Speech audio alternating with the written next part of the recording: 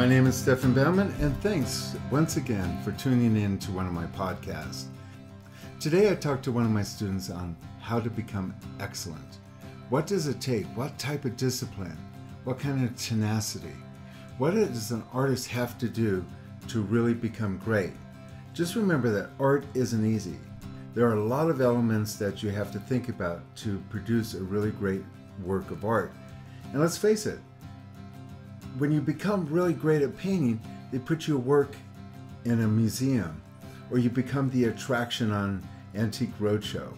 So sit back and relax and listen to my conversation with my student on really developing the excellence that is needed to become a great painter. Everything it has to do with painting is with yourself, with your mind. It's not on the canvas, and what you do on the canvas doesn't really matter.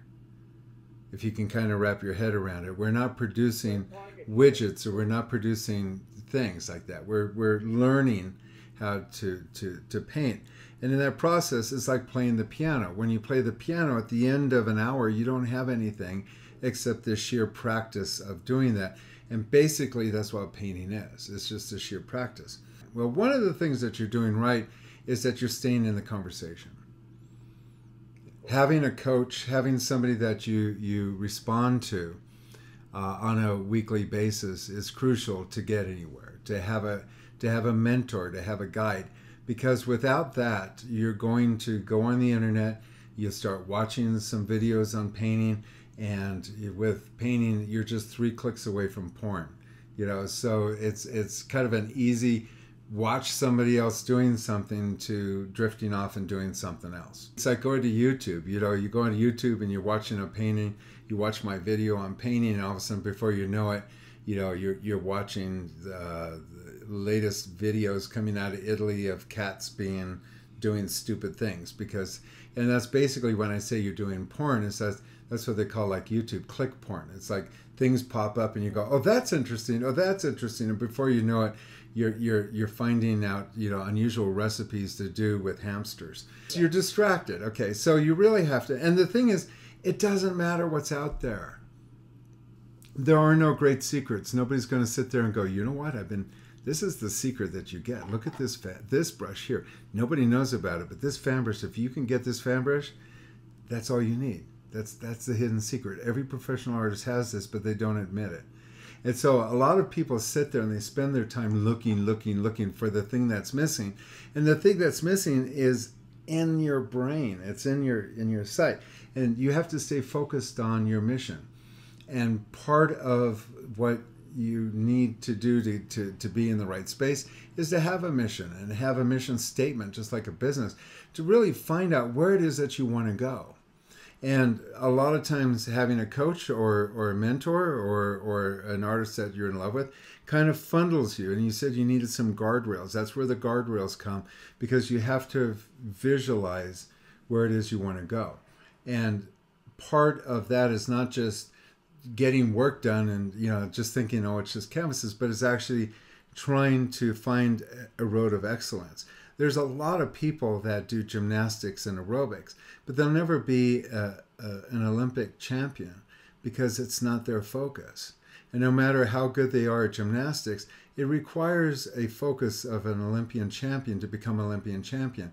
Anything else isn't. And when I talk about the 3 things that artists require to become an artist, you have to have the desire. And you have the desire. When you have the desire, that's there. But desire is kind of, it's kind of really loose, because that's where you just like go. Everybody desires to be a painter. Even if they don't paint, they go, oh, wow, I wish I could. All I could do is draw flies.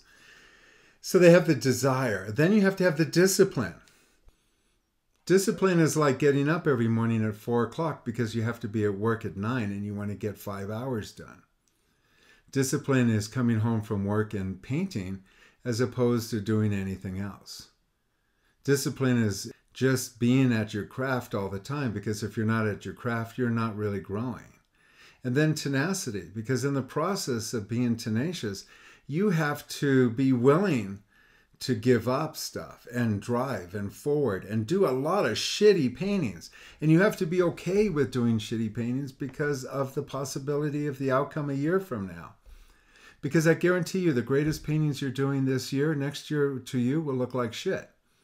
And all you need to do to prove that is look at the paintings you did last year. Yeah, and you go, wow, I can't believe that I was doing that.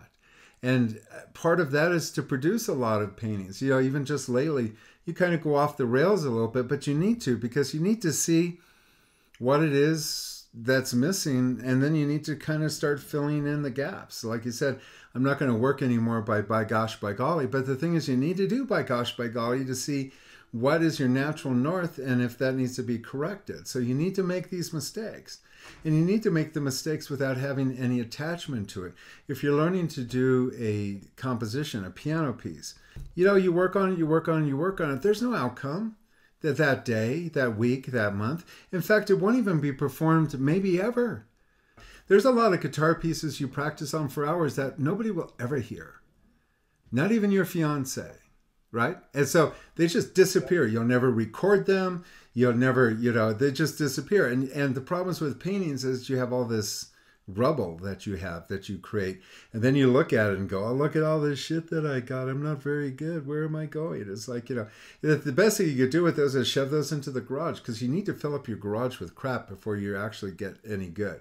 So you need to be willing to look at the crap and just go, well, that's interesting. That's like a piece of music that I played that I no longer want to play anymore, and it's just gone. It just evaporates. Paintings don't evaporate. They come back and they haunt us. So what you're doing right is that you are focusing. You are doing some experimental work. Part of what you want to do right is that you want to paint what you see.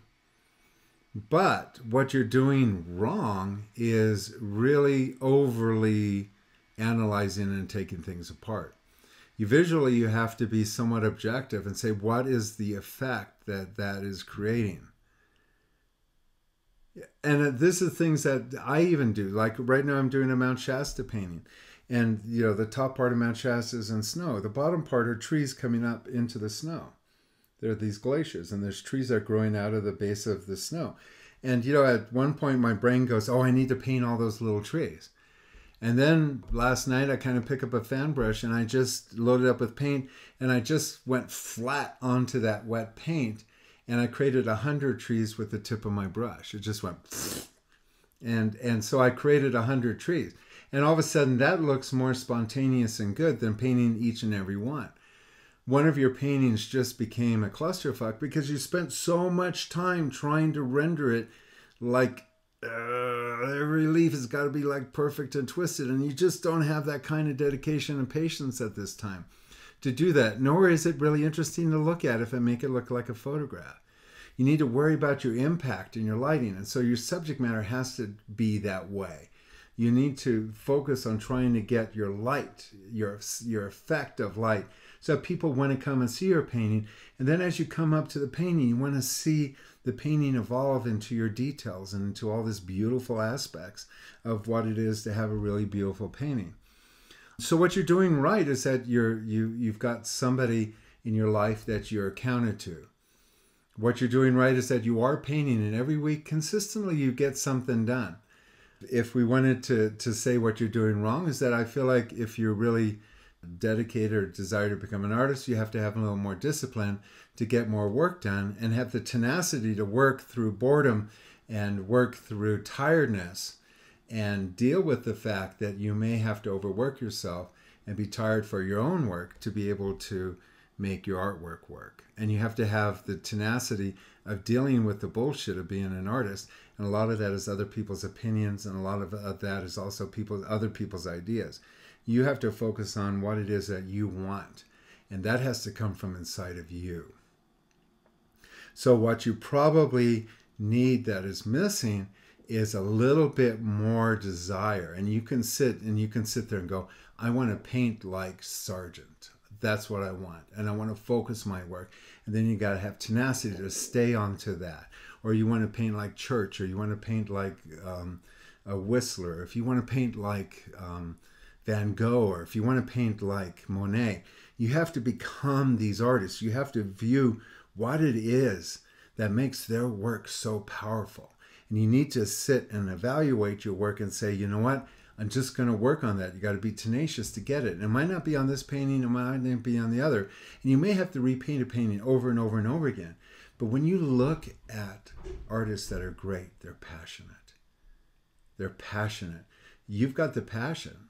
You have the passion. You want to become a great artist. What's missing? What is the most important change I need to make with my painting? It's not your painting. It's you. You have to apply yourself more. The most important thing is to change. What you're not doing well has, again, nothing to do with your painting. When you show up for your painting, you do it well.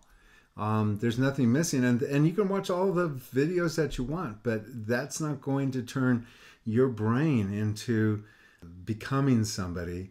You need to find out how you paint, and then you need to figure out how to work with that natural north that you have. And you only find that out by doing lots of paintings. And so what you need to do, what's important change you can make, is to put in a reality basis like work. So that Rogers and Hammerstein, they asked Hammerstein, how do you produce all this work? And he goes, you know what? If I feel it or if I don't feel it, I show up in my studio at 8 a.m. And the thing is, at 8 a.m., 9 a.m., he said I had to sit on the piano and I had to push the keys down. And so even when you're tired, you got to squeeze out a big mound of blue, a big mound of yellow, a big mound of red, and I say a big pile, not a little like, well, if I get tired, I've got an out. It's like, no, at the end of my day, I got to wipe this off. And so I'm going to be committed. And then you got to commit yourself to sit and work, even if you're tired. And you need to be in a space where you're uninterrupted without television, and turn off any external sources. Put your phone away so you can spend 3 to 4 hours in your brain, because it takes an hour to transport yourself to a place. Ultimately, painting is what you see. I teach paint what you see. Temperatures are as important as values. Values are as important as color. Everything is important. Your composition, if your composition sucks, it doesn't matter if the values are good. If you paint what you see, you got to get the value and the color and the temperature together. Then you have to learn how to put your paint on the canvas. There's a lot of things. And somehow I think that people think that I should be better right now and that this is easy. Art isn't easy. I don't know what people have ever told you about, but they build museums for artists because it's a rare thing. When Antique Roadshow pops up, you have a lot of people making clocks and furniture and stuff. But oh my God, if a painting comes up, you better turn on the volume, because that's going to be the thing that's going to be worth that day. To be a good painter is hard, and you need to practice, and you're going to produce a lot of shit, and you're going to do a lot of bad values. And the only way you're going to get good at values is by doing a lot of bad values until you get it. And even then you have to check it. And one of the biggest problems with artists is that they don't bother to check it. And so I say, well, get a color checker. And they go, it's too expensive.